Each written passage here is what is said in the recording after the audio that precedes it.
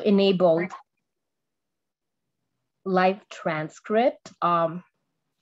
So if you wish to hide live transcript, please click on the live transcript button at the bottom of the Zoom window and then hide subtitle. In today's webinar, we will discuss how the recently enacted Climate and Equitable Jobs Act impacts decarbonization of coal generation facilities in Illinois and state agencies' role with decarbonization provisions of the law. Our presenters for this session are Laura Rush, Chief of Staff, Illinois Environmental Protection Agency, Brian Granahan, Chief Legal Counsel, Illinois Power Agency, and Katie Stonewater, Senior Advisor, Energy and Broadband, Illinois Department of Commerce and Economic Opportunity. I would like to now give you a quick overview on the IPA Power Hour webinar series. Power Hour is a newly enacted or launched series of educational and informative presentations on a wide range of clean energy topics and emerging issues.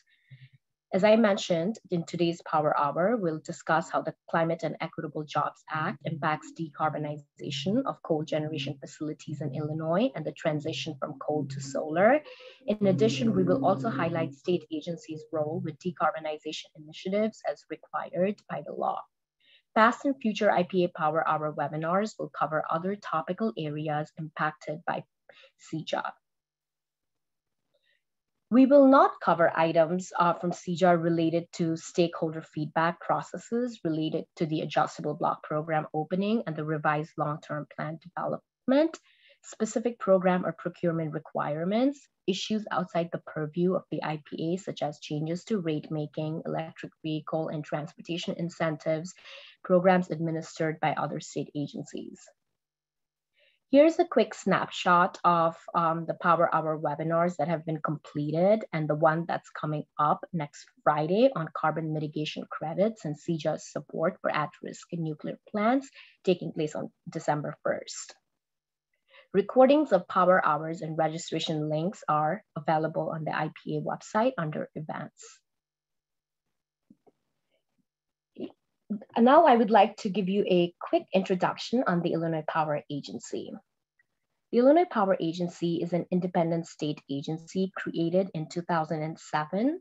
Agency duties include development and implementation of energy procurement plans for electricity supply for default service customers, development and implementation of other procurement plans such as those to support at-risk nuclear plants, and implementation of the Renewable Portfolio Standard, which includes development of long-term renewable resources procurement plan, conducting competitive procurements for utility scale projects, and managing programs for community solar and solar for homes and businesses. This concludes my portion of the presentation. With that, I am pleased to introduce our next speaker, Laura Rush, Chief of Staff at the Illinois Environmental Protection Agency.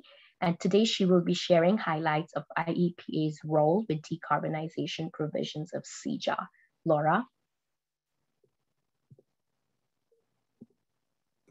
Thanks, Megha. Good afternoon, everyone. I'm Laura Roach. I'm the Chief of Staff at the Illinois EPA. Glad to be here today with Brian and Katie to talk through this decarbonization aspect of the new law. I just want to note, many of you might know this, but the Illinois EPA has two primary areas of responsibility in the energy bill. The first is on the transportation electrification side. This is primarily related to the programs established for rebates for both electric vehicle purchases and installation of EV charging infrastructure. So that's the first piece. The second piece is this decarbonization piece that we are discussing today. Next slide. So sort of the broad strokes on the pieces with IEPA involvement. It was obviously from the beginning an important goal of the governor to put in place firm and predictable timelines for the phase out of fossil fuel emissions from the power sector, which under the bill will happen by 2045. It's also very important to prioritize environmental justice areas areas with facilities with historically higher emission rates.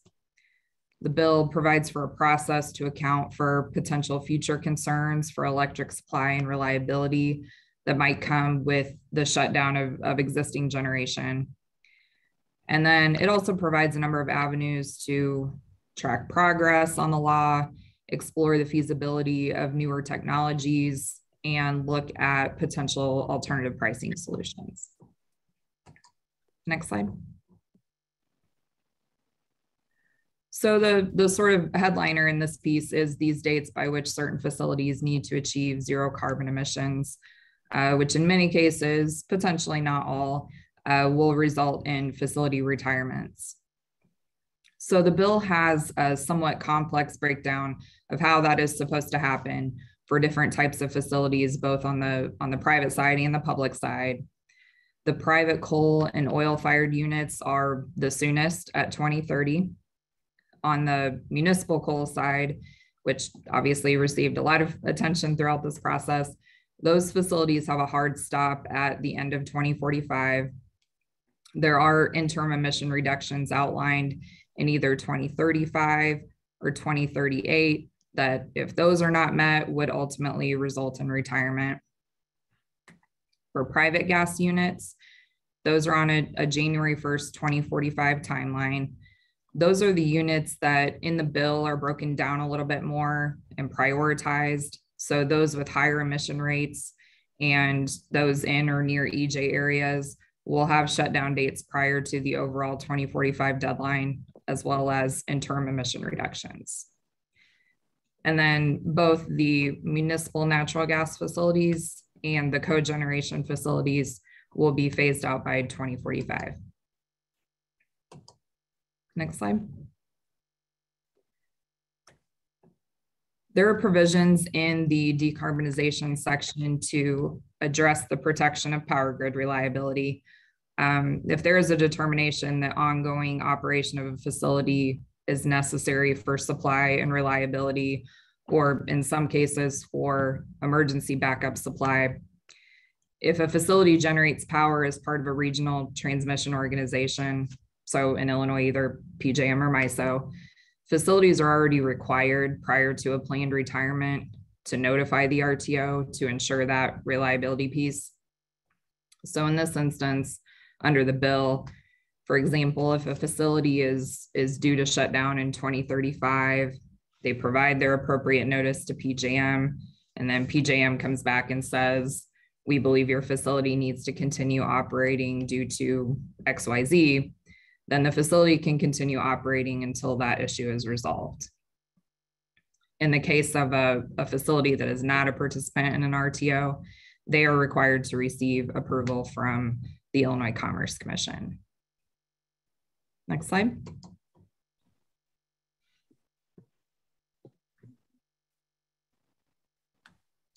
To further address this important reliability point, the bill also requires a group of state agencies, which would be the Illinois EPA, the Power Agency, and the ICC, to jointly study and report on progress towards renewable energy goals in the bill, as well as electric resource adequacy and reliability.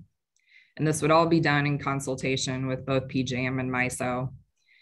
So these reports would start in 2025, and then the bill requires them to be updated and published every 5 years after. Next slide. There's also a nonprofit electric generation task force that's created in the bill. This is a task force that would be established a few years down the road to do both a technical and economic assessment of carbon capture and sequestration options, specifically for the Prairie State facility in Marissa.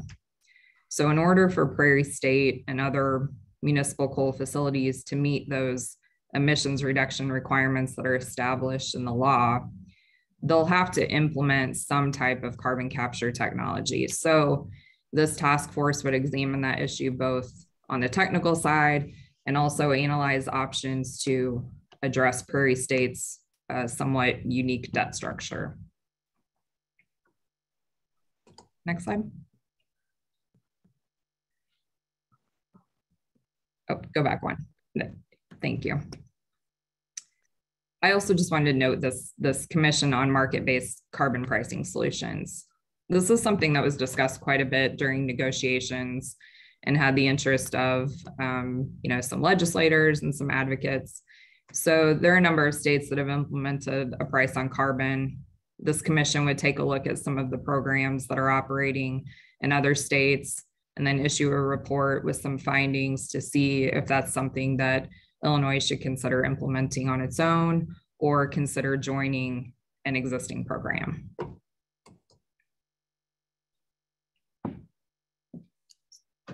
Next slide.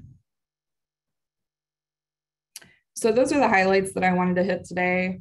Obviously could talk quite a bit about this section of the bill, but I know Brian and Katie have a number of things to go through on the coal to solar piece. But I did want to let everyone know, if you have questions, feel free to email them to me. I'll do my best to get an answer to you. We have been fielding a number of questions from facilities and advocates over the last several weeks. We are working through some implementation guidance as well as a mapping tool that will hopefully address many of those issues. And so we will disseminate those as widely as possible when they are available. So thanks everyone for the time, and I will kick it over to Brian. Thank you, Laura. This is Brian Granahan, and I'm the Chief Legal Counsel at the IPA. And I'm going to talk a little bit today about the IPA's role in the state's coal to solar initiative. Now, Laura discussed maybe what the long-term future looks like for some coal-fired power plants and other more carbon-intensive generating resources.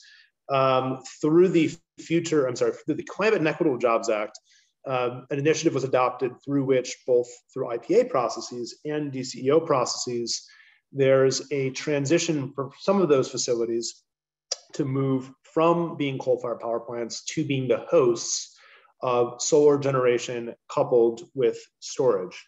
So as we go to the next slide. So what is coal to solar? This is probably something that you've heard, or a phrase that you've heard a little bit in discussions around the bill. And really what coal to solar seeks to do is encourage the development of new utility scale solar projects on coal plant sites, at least for the IPA's piece associated with the coal to solar initiative.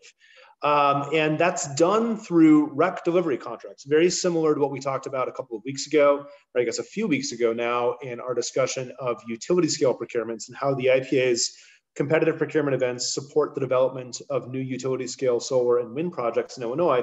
A similar model is used here to support the development of solar at former coal plant sites. Specifically, REC delivery contracts are used as the tool to provide revenue certainty to finance the development of solar on those sites. The developer then knows they have revenue certainty through the presence of that REC contract. They know that there's revenue coming off of it. The facility will be financeable, but we're not taking title to the energy, or the state's not taking title to the energy, nor the electric utilities through that transaction.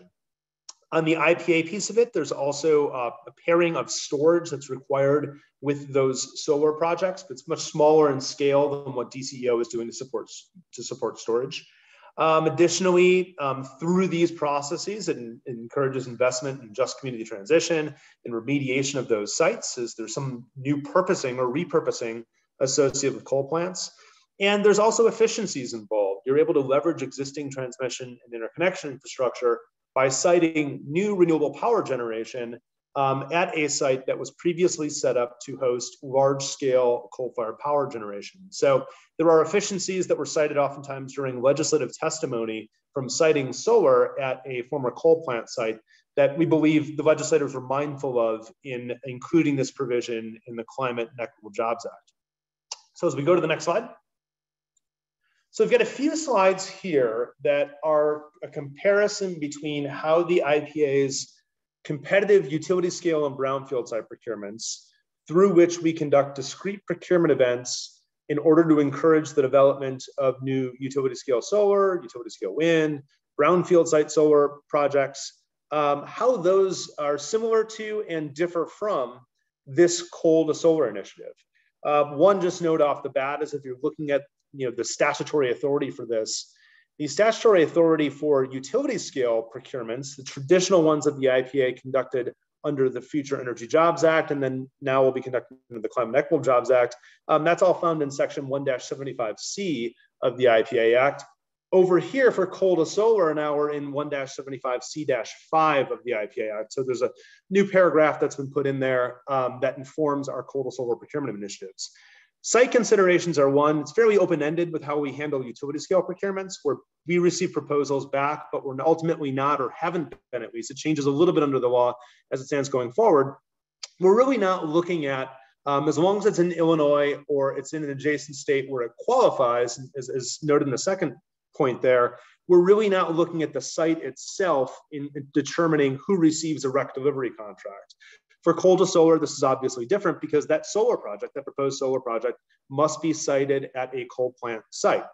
The location of the projects in our utility scale procurements, it must be in Illinois or in a state adjacent to Illinois and qualify under public interest criteria outlined in the IPA Act and then settled out through our long-term renewable resources procurement plan. So generally speaking, if it's in an adjacent state, it has to be fairly close to Illinois within that adjacent state for the facility to qualify. And then once it's qualified, it's treated on par with an Illinois-based facility. For coal to solar, it's a little bit different. These projects expressly under law must be located in Illinois, with the first procurement event being for projects south of I-80 and the second procurement event being for projects north of I-80. The procurement quantities for utility scale and brownfield site procurements, we look at the overall RPS targets and then basically, and maybe look at the quantitative targets for new project development and then set up a procurement target based on those broader RPS goals. For coal to solar, it's actually prescribed in statute, as we'll get to for future slides. So we know exactly the maximum amount of RECs that can be procured based on what's set out in law. Bid evaluation is also very different in our utility scale procurements. So we might have a number of proposed solar projects that come in and they bid a REC price and we're selecting based on the lowest REC price that's presented to us. For coal to solar, the REC price is actually prescribed in statute and we're instead receiving applications and not bids. And those applications then are taken up to a certain quantity that's defined in law. Going to the next slide. Some additional comparisons between the two. Procurement frequency is a big one. For utility scale and brownfield site projects, we're still figuring out whether those will just be annual procurements. Maybe there's 2 a year. That all gets worked out in our long-term renewable resource procurement plan. Presently, we conduct, say, 2 energy procurements a year, but how many utility scale procurements we'd be conducting kind of depends on what you think the participation levels will be like and what the administrative cost is of conducting those procurement events. For coal to solar, it's 2 discrete procurement events that take place in calendar year 22, and that's it. Those are defined by statute. Those are the only 2 procurement events. This isn't an ongoing program, even if RECs are delivered under those contracts 20 to 15 years into the future. The contract length for utility scale and brownfield site procurements, 15 years is the length that we've used. For coal to solar, the first procurement is 20 years. 15 years, actually, with the first procurement, it's 20 years is for all projects except for a certain qualification of projects for 15 years. That's not quite right. It's just projects that we've located in PJM at sites of a plant above a certain size are 15 years. The counterparties, the utilities who are buying RECs, a little bit different for utility scale and brownfield site procurements, where it can be all of Ameren, Illinois, ComEd, and American. For coal to solar, it's just Ameren and ComEd are the contract counterparties written into the law as utilities above with over 300,000 retail customers. The funding source is essentially the same for both.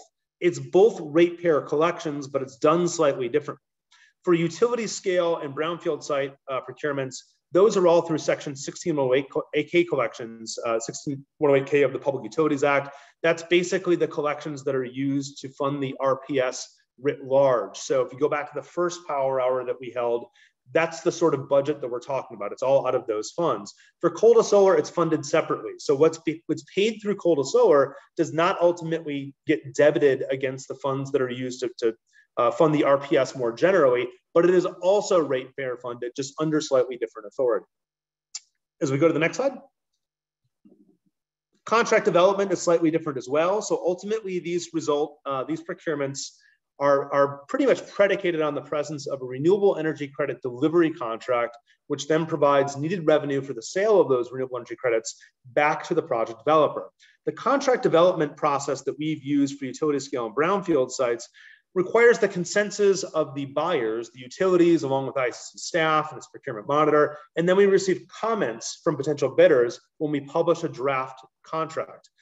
Differently, the coal to solar procurement involves the potential bidders themselves in the contract development process, as the contract must be developed in conjunction with those bidders, which we understand to give them a bit more voice in what that contract instrument ultimately looks like. Labor requirements are actually quite similar between the two. Right now, going forward for utility scale and brownfield site projects, not only must prevailing wage requirements be met, but there also must be a project labor agreement in place for the construction of that project. Same thing with coal to solar, even if it's under slightly different legislative text, same requirements apply. There's also diversity, equity, and inclusion requirements subject to both. For utility scale and brownfield site projects, this is compliance with the IPA's equity accountability system, which Anthony and Sharon talked about at length in last week's Power Hour. For coal to solar, it's different. They file a diversity, equity, and inclusion plan with the ICC, and the commission then approves that plan. So those are just some of the differences between what we do to facilitate utility scale wind, solar, and brownfield site photovoltaic projects, generally what we've done under the Future Energy Jobs Act, what we're doing going forward under the Climate and Equitable Jobs Act, versus how the coal to solar procurement structure works.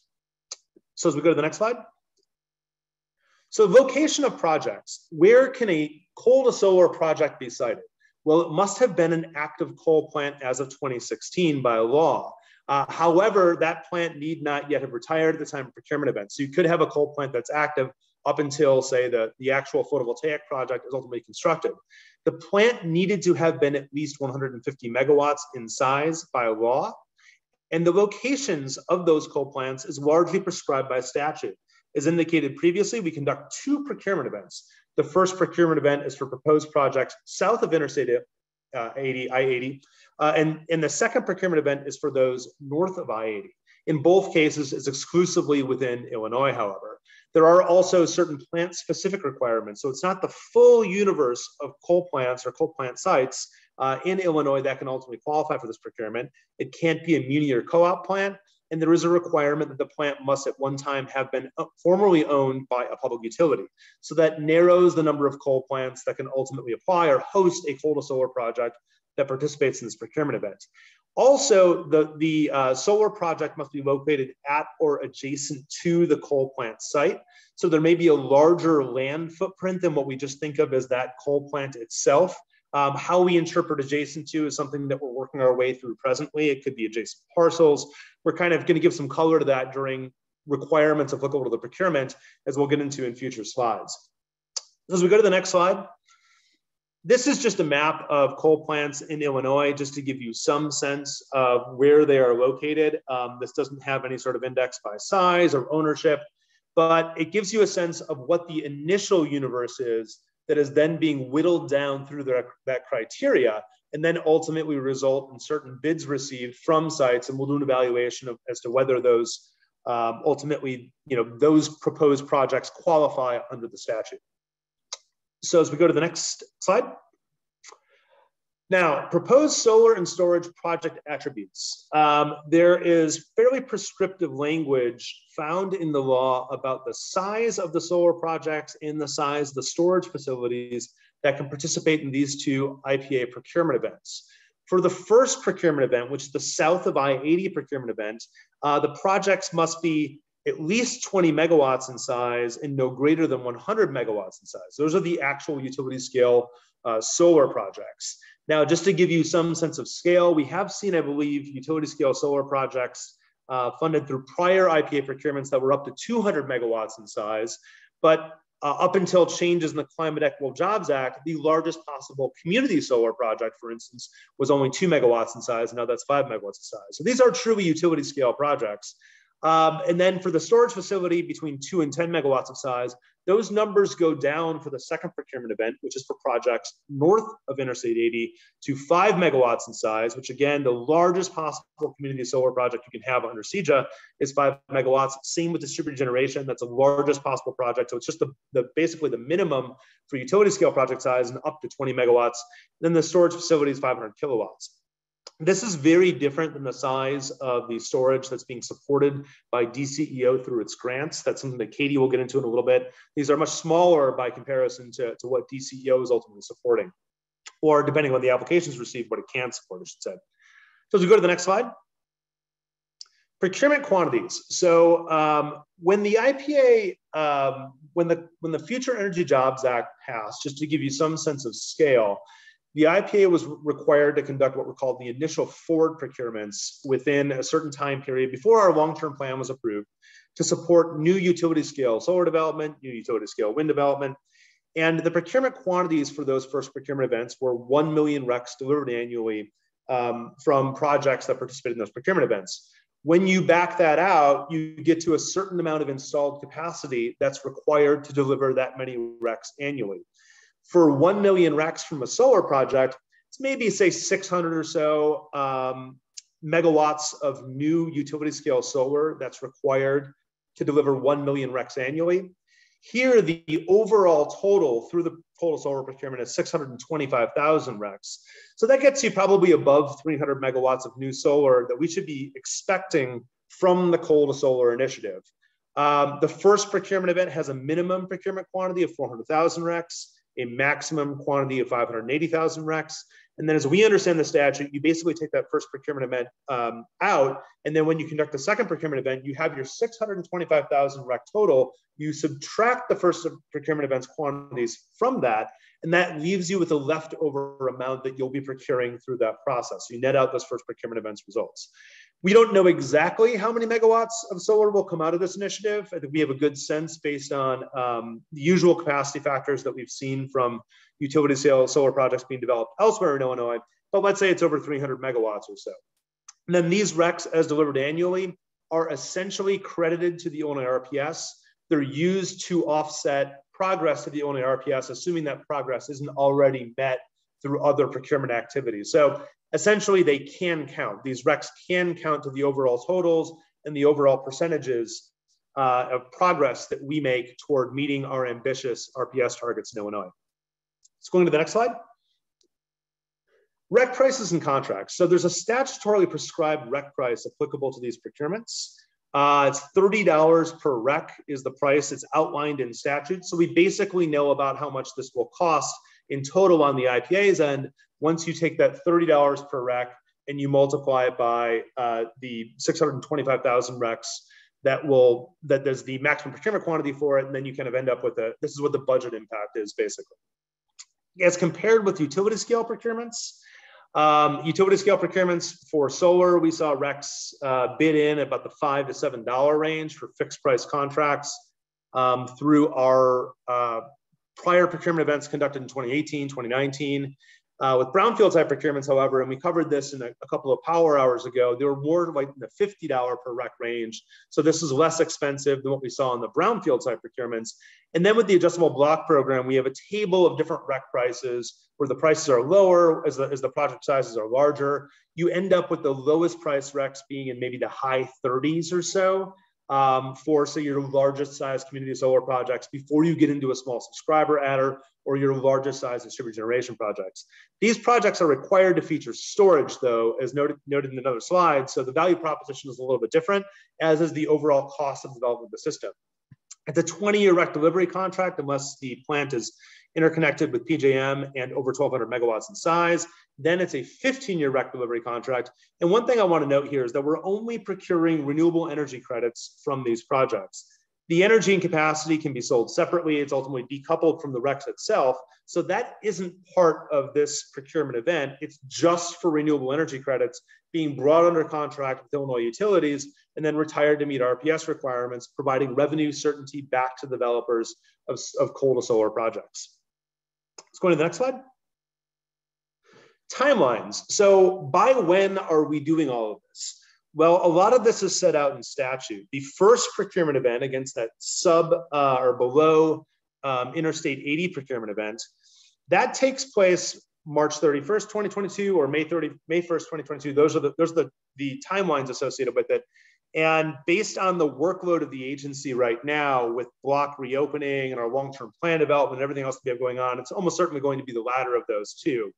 And then the energization of the projects that successfully participate in that procurement event, that's by either June 1st, 2023 or June 1st, 2024. Those timelines are set out in statute. The second procurement event is scheduled for the fall. The window that's offered in the law is September 30th, 2022 to October 31st, 2022. So that's when we'd be conducting that second procurement event for coal to solar projects north of Interstate 80. And then there's 48 months provided for project energization under the terms found in the law. Just a note on this, we have seen utility scale solar projects participating in our competitive procurement events conducted in, say, 2018, that have taken 4 years to energize. It's not uncommon. Obviously, COVID's thrown a bit of a wrench into things where it's made everything more difficult. So there are maybe some mitigating factors there. The law does call out how certain mitigating factors would allow for extensions to these energization timelines. I think it's always in everyone's best interest that if there's development progress being made on a project, that you don't ultimately have a contract that has an unworkable deadline associated with project energization, and that there's at least some accommodation available for reasonable delays in a project's development. And here, the coal to solar statute does allow for those types of delays. So going on to the next slide. So next steps. So we have these timelines, we have this process, we have these statutory requirements. Now what? Well, earlier this week, or I believe it was late last week, our procurement administrator, NERA Economic Consulting, actually set out a schedule of next steps for the first coal to solar procurement event. Tentative schedule was posted on Monday, December 6th. And then we're looking at pulling together different materials across late January, conducting different stakeholder engagement and consultation processes across February, hopefully finalizing the contract and RFP documents by early March, opening up the window for proposals or applications within March 2020, and having a due date in early 2022, concluding that process of evaluating those proposals by late April 2022. And then ultimately, who is selected through the coal to solar procurement process, that has to be put before the Illinois Commerce Commission, where then they render their approval on those procurement results. And that allows for the execution of contracts between coal to solar project developers and Illinois electric utilities. And that contract is the REC delivery contract that provides revenue back to the developer of the project and renewable energy credits over to the utility for their retirement for compliance with the Illinois RPS. So this is the schedule that's been laid out and communicated to potential applicants, put together by our procurement administrator. We're still in the first stages of it. And then for the second procurement event, there'll be a similar release where we'll put things in a similar timeline. It's not clear whether we'd have basically a fixed contract in the first procurement event or another comment period. Those are all things that we're discussing internally presently. But ideally, all of this gets wrapped up by the fall of 2022. And then what happens across 2022, 2023, 2024 is the development of those projects. And then they're delivering RECs back to Illinois utilities across the 2024, 2025 timeframe, and also up and operating more generally. So that is the coal to solar procurement from the IPA standpoint. There's also a big DCEO component to it, where DCEO is providing grant funding for storage projects. And I'll turn it over to Katie Stonewater at the Department of Commerce and Economic Opportunity to talk about DCEO's role in the coal to solar initiative. Thank you so much, Brian. Good afternoon, everyone. My name is Katie Stonewater. I'm a senior policy advisor for energy with the Illinois Department of Commerce and Economic Opportunity. So as Brian just reviewed, the IPA's portion of the coal to solar and storage program to develop solar and storage through REC contracts, DCO has a portion of that broader program in the form of an energy storage grant program. Our role is to provide grants to support the installation and operation of energy storage facilities at sites of qualifying electric generating facilities. Can you hit the next slide, please? And then there you go. So CJ was pretty straightforward on the parameters of this grant program.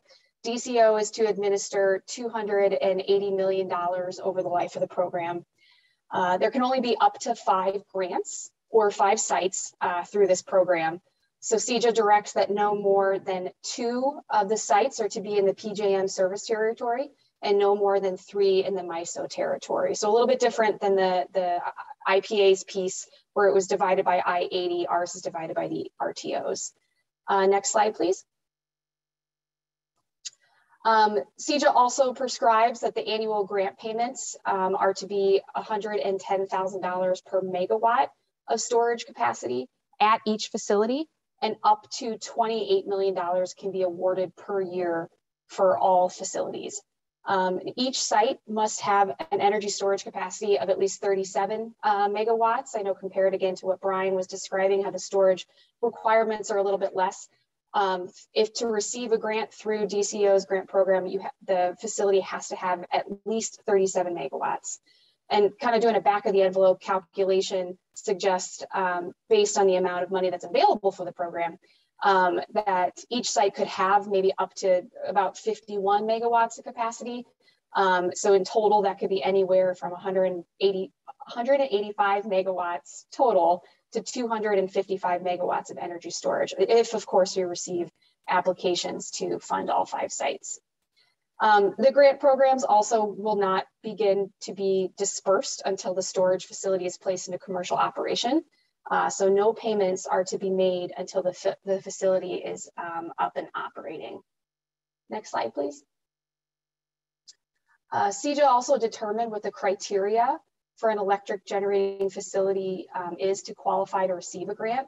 I've listed the criteria here and on the next slide from the legislation. Well, I summarized it, but it includes things similar to how Brian described through the procurement process. So the electric generating unit has to have a capacity of at least 150 megawatts now or prior to retirement if the facility is retired. It has to burn coal as its primary fuel source. If the facility is retired, it retired after January 1st, 2016. The owner of the facility has not been selected by the IPA to sell renewable energy credits from the new solar site located at the retired coal plant. I think this is an important distinction. It says that the facilities cannot participate in both the IPA's renewable procurement that Brian just described and receive a grant for energy storage from DCEO. It can only be one or the other. And also, like the IPA program, the facility had to be owned by a public utility at one time. Next slide, please. Sorry for all the detail here, but the additional criteria, it says that the facility cannot be owned by an electric co-op or a political subdivision or public university, similar to what Brian described. Again, the proposed energy facility, storage facility has to have a capacity of at least 37 megawatts. The owner also needs to commit to placing storage into commercial operation by June 1st of 2023, 2024, or 2025.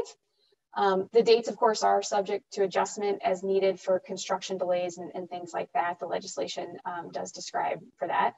The owner has to agree that the facility will be constructed by a certified installer, which means an installer that's been certified by the Illinois Commerce Commission to do this type of work. The owner must agree that personnel operating the storage facility has the requisite skills, experience, competency to perform the work. Those skills and experience can be demonstrated by completing or participating in an accredited or otherwise recognized apprenticeship program or possibly through training that would be offered by the owner to employees of the coal-powered plant. 2 last pieces to qualify. The owner has to commit to paying prevailing wage for construction, and the owner, also similar to the IPA's process, has to commit to negotiating a project labor agreement. This will also need to include diversity requirements, and it needs to describe the efforts to improve diversity at the job site, what additional efforts will be to provide diverse apprenticeship opportunities, and of course, opportunities to employ former coal workers. Next slide. I did forget to add, though, a bullet that each applicant also has to file a diversity, equity, and inclusion plan with the Illinois Commerce Commission within 60 days following execution of the grant contract with DCEO. I know Brian mentioned that, but that plan will set forth the owner's goals for the diversity of its suppliers and their schedule for achieving those goals. and defined in the statute that the goal is a minimum of 25% of the contracts awarded to perform the work. Just real quick on the timelines that are included in the bill. DCO is to start accepting, or is to accept applications until March 31st, 2022. And we have to then announce the award of the grants no later than June 1st, 2022. So the awards will be announced in June of 2022, but again, the facilities will not begin operation until 2023, 2024, or 2025. And of course, no payments will be made until the facilities actually begin commercial operation. Next slide. I did just want to kind of quickly mention that when it comes to grants with the state of Illinois, the grantee, in this case, the owner of the electric generating facility, must be registered and pre-qualified with GATA, which is the Grants Accountability and Transparency Act, in order to receive a grant. That is true across all of DCO's grant programs and other state agencies' grant programs. I'm not going to get really far into the weeds here because I am not a GATA expert, but I just wanted to mention that because it's the first step an entity has to go through to receive a grant from the state. More information can be found at the website that I listed here, and there are resources to help walk an entity through registering. I do want to note that in order to pre-qualify, information the entity will be asked to provide is like a DUNS number and have a current SAM.gov account, which is a federal process. If the entity doesn't have that information, it can take a little bit of time to set up and get approved. So it's always best to have those ducks in a row ahead of time. So again, I just wanted to mention that because it's a very typical state process, but I think folks aren't always aware of the additional steps that need to be in place before they apply for a grant. Next slide. So this is not really as related to the coal and solar energy storage program, but it's a huge chunk of the responsibilities that DCO is given under the Climate and Equitable Jobs Act. So I just wanted to briefly mention a few of the other programs that DCO is working on. The Act charged DCO with implementing the workforce and worker community transition provisions of the Act, which includes programs focusing on clean energy workforce training, contractor support, pre-apprenticeship programs, participant retention in those workforce training programs, and of course, aid to communities experiencing an energy transition and much more. These programs will be helping Illinois residents to be prepared and trained to capitalize on the jobs that are created by this act and provide support to workers in the communities that are facing plant closures, so their transition is hopefully a little bit smoother. Most importantly, these programs will bolster a diverse workforce in the clean energy industry and ensure that those individuals who have historically been disadvantaged have priority in these programs. I'm only going to mention just a few programs here and just do a very quick overview, but the Clean Jobs Workforce Network Program, which I'm just going to refer to as Workforce Hubs because I think it's too long of a name. The program creates 13 workforce hub sites that'll offer training, certification preparation, skill development, all in a clean energy related industries. These programs are to follow the Clean Jobs curriculum, which will be the training curriculum that identifies the career pathways and skill sets needed for participants to enter into clean energy jobs. The curriculum is to be developed as part of a larger stakeholder process that is led by DCO and involve other state agencies and external partners. And the bill also does define what is considered a clean energy job. Again, the workforce hubs and a lot of other programs in this bill are meant to provide training and skills development for those communities that have been historically disadvantaged, and it defines a prioritization for entry into these programs into the legislation. The 13 hub sites or workforce training programs will be operated by community-based organizations, which are defined in the legislation as groups that have experience in providing employment or skill development. And the bill does specifically call out that providers could be community colleges, nonprofits, local governments, among others. There's also the Climate Works Pre-Apprenticeship Program. This program will stand up 3 Climate Works hubs that will operate throughout the state to recruit, pre-screen, and provide pre-apprenticeship training in order to create a qualified, diverse pipeline of workers that are prepared for careers in the construction, building trades, and clean energy job space. Upon completion, graduates will be connected to an apprenticeship program. Really the main difference, or at least kind of how I see it, is that the Clean Jobs Workforce Hubs are targeted for broader skills training for clean energy jobs, while the Climate Works Hubs will train for careers in the clean energy construction and building trades. And then the last two programs, just really quickly, the Clean Energy Contractor Incubator Program, also administered via 13 program hubs. This will provide training, financial support, supportive services like business planning and permitting, mentorship, recruitment opportunities for small clean energy businesses and contractors whose owners are from the same areas as I described in the Clean Jobs Workforce Hubs, which again are areas that are economically disadvantaged and significantly impacted by environmental challenges. This program is meant to help prepare more small clean energy contractors to work on clean energy projects and the projects that are funded by this bill. And finally, the Clean Energy Primes Contractor Accelerator Program, lots of long names for these programs, somewhat similar in nature to the Contractor Incubator Program, but this program focuses on supporting existing contractors that are looking to expand capacity and become prime contractors on clean energy projects. It'll also offer mentorships, grants, financial support, coaching, and technical assistance, and that'll be distributed through 3 regional cohorts around the state, North, Central, and South. I'll stop there. Thanks again for inviting me to participate, and I look forward to any questions. Thank you, Katie, for sharing such great insights. As Katie mentioned, we're going to open up the forum for Q&A. I think we've gotten one question. This is for you, Brian. What will be the expected change in capacity factor during the life of CJA? Thanks. I'm not sure I totally understand the question. We use a model capacity factor for distributed generation and community solar projects, or we had at least in the prior long-term plan, in determining the capacity that was required to meet certain REC targets.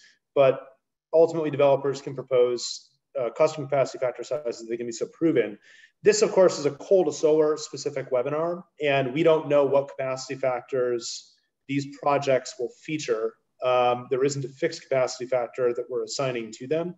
So that remains to be determined. And how we'll utilize model capacity factors, or for that matter, degradation over time from capacity factors, and figure that into things like our REC pricing model, or figure that into block sizes, will all be worked out through our long-term renewable resource procurement plan. That plan, we just had a fairly extensive stakeholder comment process on it through written comments. We had a few webinars as well. But the first draft of that plan is scheduled to be published on January 13th, and then parties will have 45 days to offer comment on the plan from there. So if there are specific comments about adjustments to capacity factors insofar as how we use them through our long-term plan that are required, parties will have the opportunity to provide those comments in our long-term plan development process. Thank you, Brian.